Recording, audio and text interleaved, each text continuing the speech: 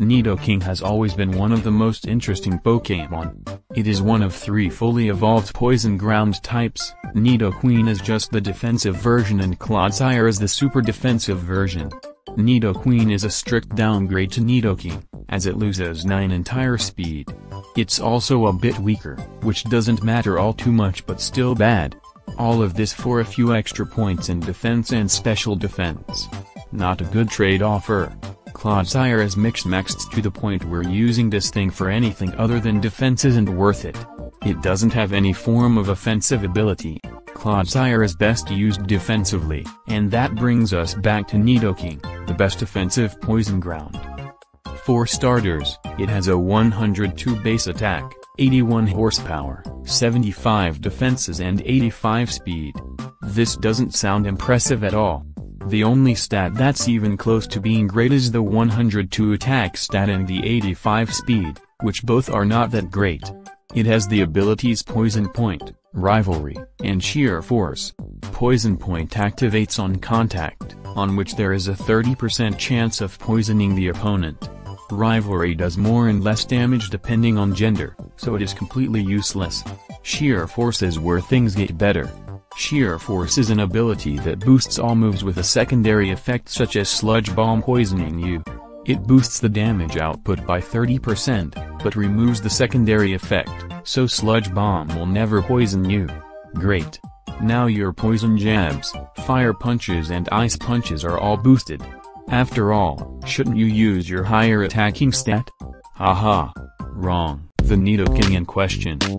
Some physical moves that Nidoking learns aren't boosted, and miss out on the power boost. Earthquake is Nidoking's strongest stab move, and yet it isn't boosted. Secondary effect alternatives such as Bulldoze simply only get boosted equal to the power of Earthquake. Additionally, all of Nidoking's coverage moves are weak, like really, really weak. All of the elemental punches are notoriously weak. 75 base power is pathetic, and often simply doesn't get the job done. A max attack Jolly Nidoking will never KO a Gliscor or a Landorus with Ice Punch, against a 4x weak opponent. Poison Jab is the only move that physical Nidoking runs that's even slightly good. Because of this, Nidoking was forced to go special. Nidoking is now a special attacker. Nidoking uses Sheer Force to the fullest with special attacks now. I mentioned earlier that Sheer Force removes the secondary effects on moves, but it also completely removes the recoil from Life Orb, an item that boosts damage by 30% but makes you take 10% damage after you use an attack. With the power boost from Sheer Force, that makes Nidoking have a free choice specs and more. Remember how weak Nidoking's coverage moves are, while fret not. Nidoking has almost every good special attack in the game. For some mysterious reason, Nidoking has access to Flamethrower, Ice Beam, Thunderbolt, Shadow Ball, and Surf. It can also use Blizzard, Fire Blast, and Thunder. It has some absolutely vicious stab moves, having both Earth Power and Sludge Wave to use, which both have secondary effects and are both extremely boosted. This makes Nidoking an absolute monster to stop defensively, as it has every single coverage move under the sun to use at its disposal to break a team. Because Nidoking was exiled from Scarlet and Violet, we'll be talking about National Dex, a tier where every generational gimmick and Pokémon are allowed. Typically, a Nidoking set consists of a few moves. Earth Power is mandatory, as it functions as a great stab option that can break through tons of common steels and electrics. The final 3 moves are your choice however. Sludge Wave is a stronger move to Earth Power that allows it to smack grass types and common fairies. Ice Beam allows it to hit ground types, making it difficult to switch in a ground type revenge killer for the opposing team. It also always destroys Gliscor, Garchomp, and Landorus, very common Pokémon that are all weak to ice. Flamethrower helps against steel types that aren't weak to ground. Notably, it allows you to melt Ferrothorn, which would otherwise be a tough matchup. It also helps out against the occasional Corvikite, Skarmory, and Kartana. Thunderbolt is a nice option that allows you to smack bulky water types. It can be a nice mid-ground for Toxapex, and can secure a kill against things like Pelipper and Gyarados. It also can fry cook Alomomola, Shadow Ball can help you against bulky psychics and ghosts, but there aren't that many of them to begin with.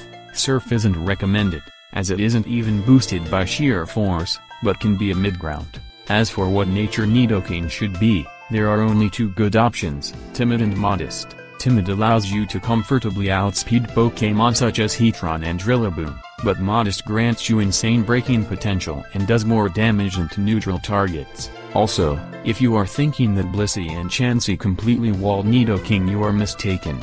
Focus Punch Bit if you are to Giga Chad. However, Superpower works as well. Nidoking can run mixed sets too, but they aren't that good and don't play into Nidoking's insane special attacking prowess. With all of this in mind, you can carefully piece together a perfect Nidoking to rip and tear through the enemy team. Team building around Nidoking. Nidoking isn't a defensive behemoth. It's not that much of a hit taker, but can live a hit in a pinch. Nidoking has an immunity to electric, which is great for giving and switching opportunities, and denying Volt Switch, a very common move. It's also immune to being poisoned, which is handy against more defensive teams. Other than that, there isn't that much defensive use. The typing does help against Tapu Koko, Zamazenta and more, which actually helps it greatly. Nidoking can function as a last-ditch check to those guys.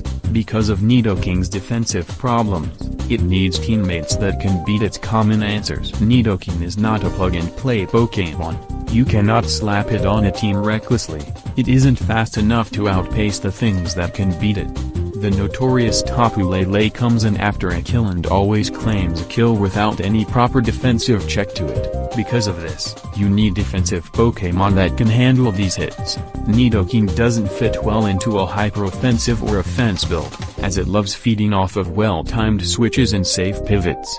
Defensive Pokémon such as Zapdos, Moltres, Iron Crown and Slowking grant easy switches to Nidoking, with Iron Crown synergizing excellently because of its steel defensive typing, letting tank hits easily in the face of Tapu Lele. Additionally, Nidoking likes having offensive teammates that can outspeed and break through the things that outspeed Nidoking. Nidoking, as good as it is, isn't your main damage output. You need other offensive teammates, as Nidoking has a lot of problems as a sole attacker. Overall, Nidoking is a Pokémon that needs support, but when it's supported it gets the job done. Piloting Nidoking. When all is said and done, and you have a great Nidoking to go off with, it's really then for its time to shine. Fiercely, when Nidoking comes in against an opponent who is slower than it and is weak to one of its moves, it forces them in a deadly scenario. They have a few different options. They could switch another Pokémon slower than it to tank the hit easily, which means they are subjected to another Nidoking assault, or they can pivot in their offensive answer, taking lots of damage. Additionally, they can just stay in and pray that you don't even click the super effective move, or they can stay to sacrifice it, which isn't always the best decision because your team could be super weak to it. Terra also throws a wrench into this game plan, but using Terra is a big commitment, and isn't always the right play. As the Nidoking player, you do have options too. You can click moves relatively safely, as the sheer amount of coverage and power you have means that you can just click the super effective move every single time. Additionally, you can predict an opponent sending in their offensive Pokémon, only to be met with a clean cold KO after you just remove it immediately.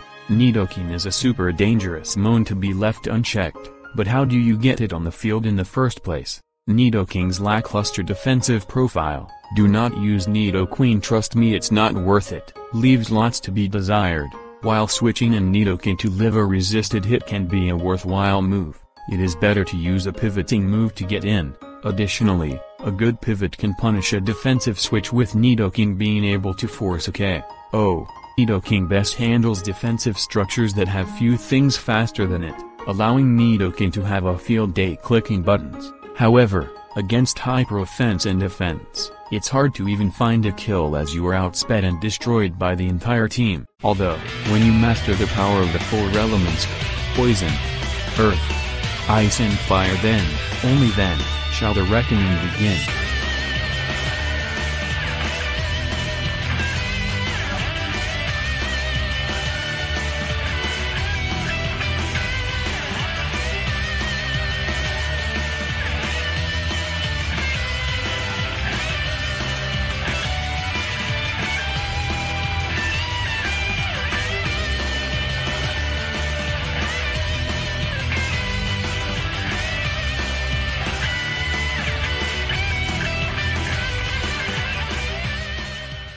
Overall, Nidoking, while an extremely deadly wall breaker, is not an easy-to-slap-on Pokémon. For one, Nidoking requires moderate team support and good play to use effectively, and Nidoking suffers greatly in matchups such as Hyper Offence. Nidoking having access to many different moves allows it to be a diverse and powerful threat, often leaving your opponent without anything to do but pray they got a prediction right.